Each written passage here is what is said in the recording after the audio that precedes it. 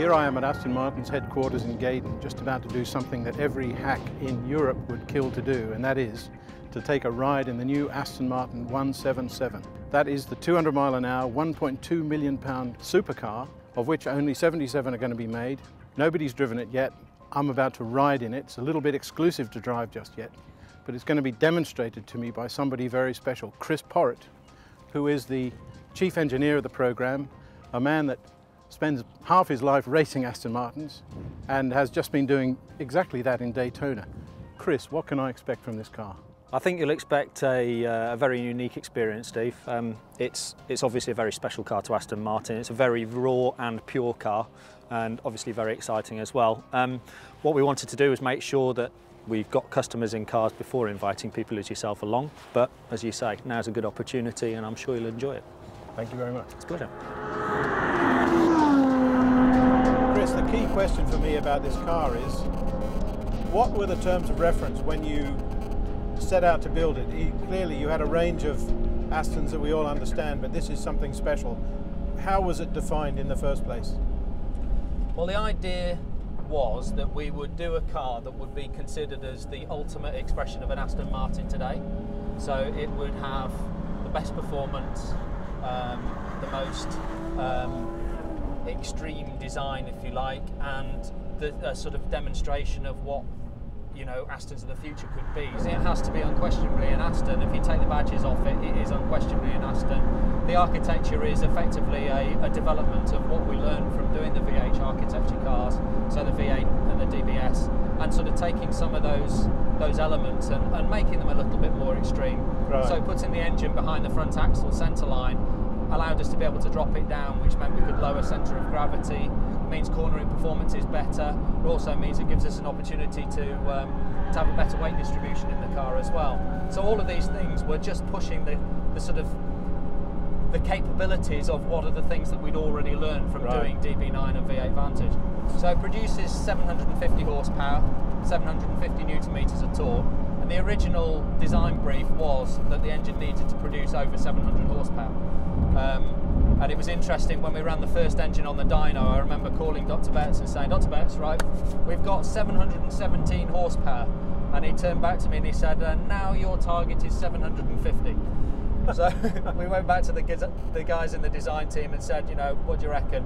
And they said, you know what, I don't think we'll be too far off with that. So they did a little bit more work, did some analysis, and proved that we could get to 750. And not only is the car much more powerful than any other Aston, it's also lighter, I believe. It is, yeah. So with using the carbon fibre structure and using new materials to Aston Martin in some of the areas, so the magnesium torque tube, using some clever integration of some of the systems on the car. So we looked at the engine intake coming through the structure of the car. That allows us to be able to save quite a bit of mass. I see. And the interior has Aston Martin overtones, the exaggerated centre stack and so forth, and the instrument panel, but it is completely unique in this car. Absolutely, yes. I mean, again, it's using the sort of design language that we have from our other cars and making it a little bit more extreme, or certainly in the case of the waterfall feature in the middle, making it completely different to look at, but very pure and elegant, and it sort of gives this sweeping, fast look to the interior of the car as well. And I gather every single little piece of metal or decor, the metal is all metal, and some of this surface of the console that I'm looking at is a piece of aluminium machined from solid. Yes, it is. Yeah. Amazing. So you can imagine this centre part here, which is probably best part of 1.5 meters long, is machined from one big billet of aluminium. Amazing. It's nice for customers to come and look at the car and actually see some of the attention to detail that's gone into the machining and the engineering under the skin. Yeah. You know, it's also obviously a pleasure to show people such as yourself. Tell me about the gearbox. There's it's clearly paddle shifted. It's rear mounted 6-speed, but it's not a twin clutch gearbox. No, it's a single clutch gearbox, and a lot of that is down to a dual clutch transmission tends to be quite large and fairly heavy. The other thing, obviously, in the time scale that we had for this program, to engineer that into our products was going to be a stretch too far. So what we did was we used a development of the 6-speed transmission that started life in DB9 as a manual gearbox, and then later in life went into V8 Vantage as a auto shift. We call it sport shift manual. So this is a development again of that system. So we've learned again using the knowledge that we had from V8 Vantage, using the knowledge from DB9 and the construction of the gearbox, we've improved that and applied it to this car. When you get a minute, can you just run us through the gears and show us what it will do? I can indeed.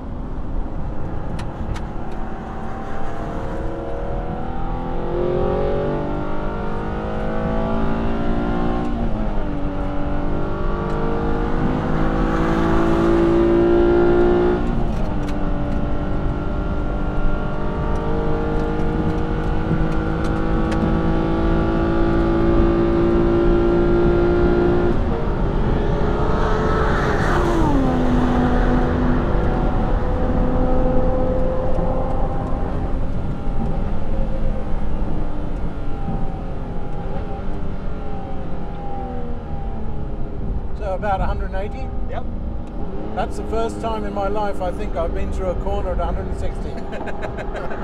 Felt good though. It's felt good. Very stable platform. Yeah. I've never been in a car where the last shift into top has happened at 180.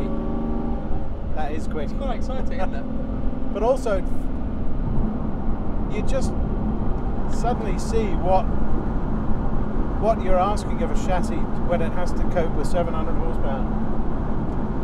If you think about, and this is one of the areas where we looked at, do we try and make a car that is the quickest car that you can possibly make? And I think you end up with too much of a compromise. So what we said was the car has to do over 200 miles an hour because it's an important thing that it does that. Yep. It's an important landmark. Whatever it does after that is almost immaterial. But you have to be able to access that, and it has to be stable up to that point. So here I am at the end of an amazing day at Aston Martin's test track at Gaydon. Spent several hours in the passenger seat of a 177, 1.2 million pound car.